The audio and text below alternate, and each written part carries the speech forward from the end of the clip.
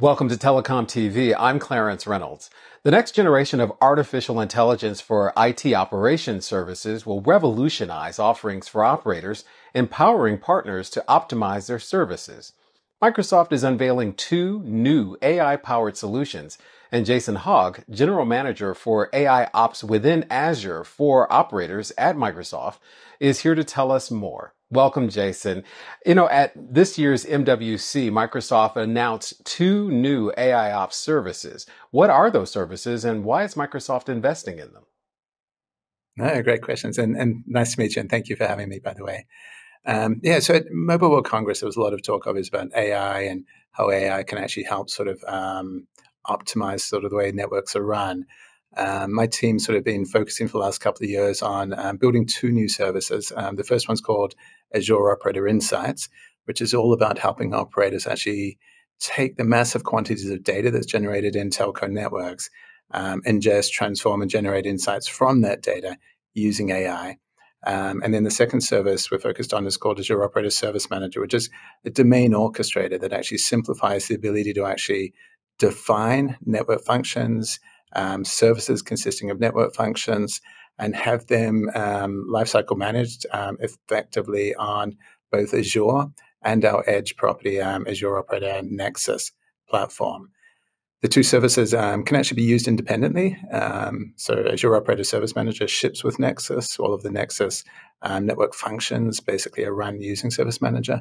But they can also, for maximum impact, be used together. So you can actually take insights out of your network, for example, take what would normally be maybe a manual change to your network, and instead generate a configuration and then deploy it using Azure Operator Service Manager, using safe deployment practices to ensure that as you actually deploy the configuration change, you're actually testing along the way to make sure that it actually has the effect that you want to in your network.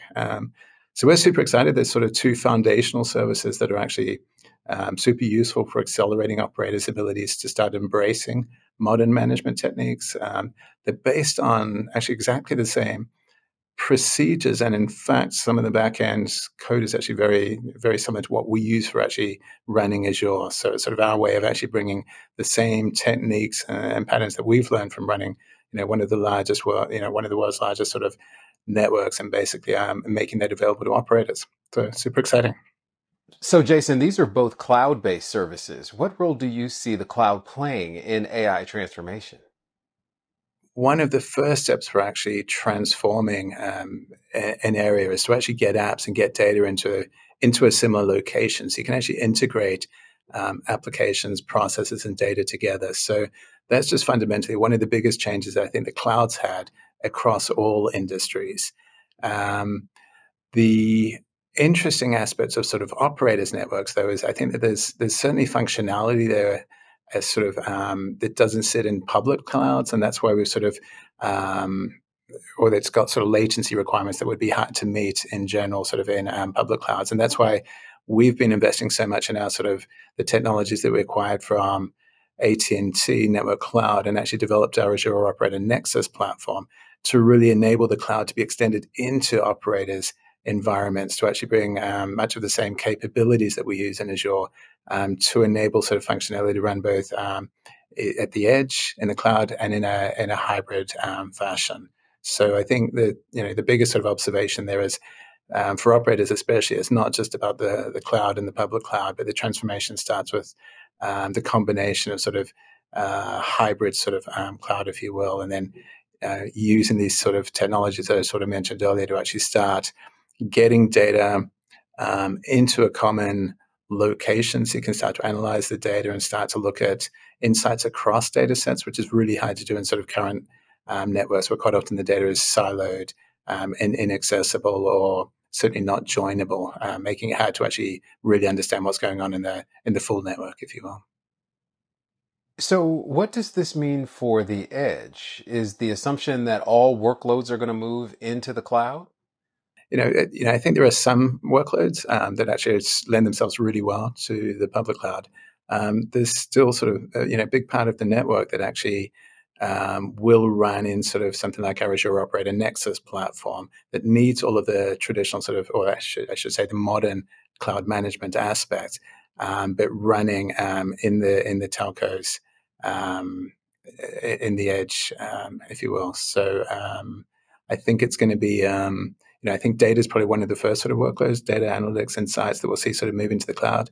I then think what will happen is, with a platform like Azure Operator Nexus, you're able to actually run your workloads in a hybrid fashion where you could start to then look at opportunities to maybe take advantage of public cloud for things like disaster recovery for some network functions, maybe even burst. And then certainly other scenarios like IoT sort of lend themselves very well to actually being able to run maybe either at the edge or in the cloud. But the big sort of picture vision that Microsoft has is really that the edge cloud, if you will, is really just an extension of the existing Azure cloud.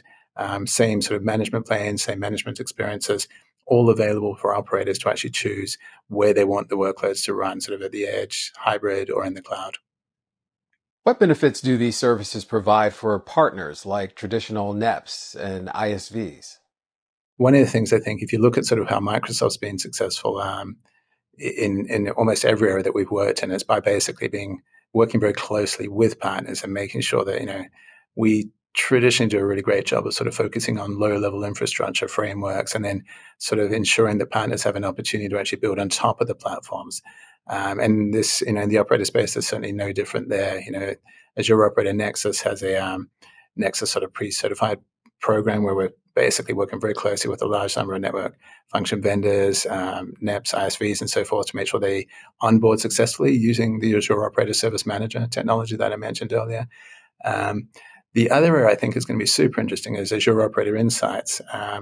One of the challenges that traditionally sort of has existed in telco networks is that different network functions from different vendors sort of emit telemetry that doesn't always align with standards and is sort of quite often ends up in different analytics engines, making it really hard to actually understand what's going on holistically across the whole network, but also making it really difficult to actually join data together.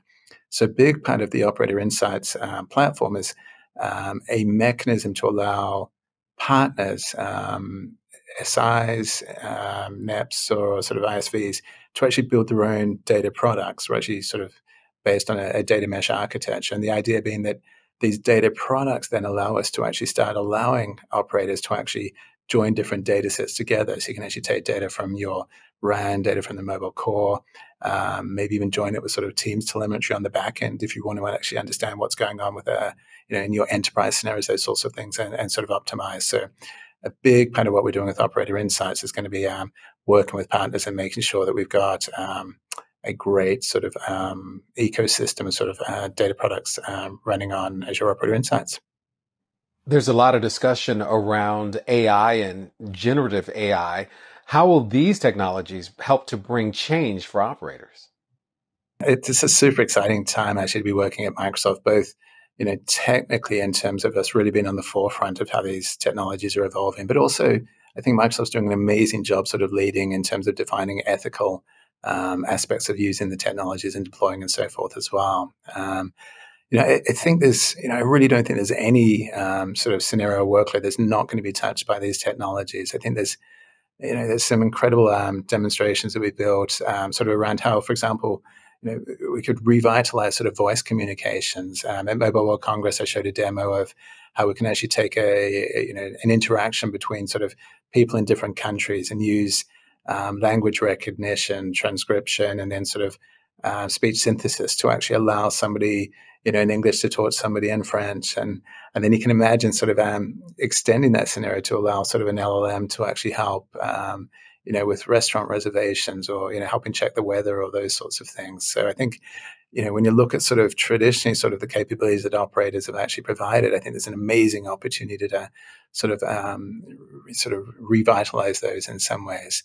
The space that my team focuses on is sort of about AIOps, where we sort of see, multiple stages in the journey. Quite often what we see is the initial just sort of helping to get better at sort of troubleshooting, where we can actually help, identify problems that maybe were getting missed in the past, help to isolate the cause of the problems, and then sort of remediate those much faster, and sort of helping operations teams, customer support teams to be more efficient at sort of solving challenges. then the next stage is sort of starting to think about sort of, hey, with all of this data that we've got, the insights I've got on my network, how do I start to actually really understand operational costs? Start to think about planning network growth capacity, but maybe factoring in resiliency as part of the discussion as well. So you expand your network, maybe reduce your costs, but make the network more resilient. And then ultimately, I think it's in many ways it's about really understanding what customers are doing on the network, so you can actually build amazing gaming experiences, streaming viewing experience, and modern sort of enterprise scenarios, such as what Teams and so forth that I mentioned earlier, and really understanding every single user's interaction with the network. Was it good? Was it bad? What do you need to do to make it better next time? All those sorts of things. So there's no aspect of the industry and the actual the technology stack that won't be affected, I think. So, Well, Jason, thank you very much for your insights. no, Clarence, it was nice to meet with you, and good talking with you.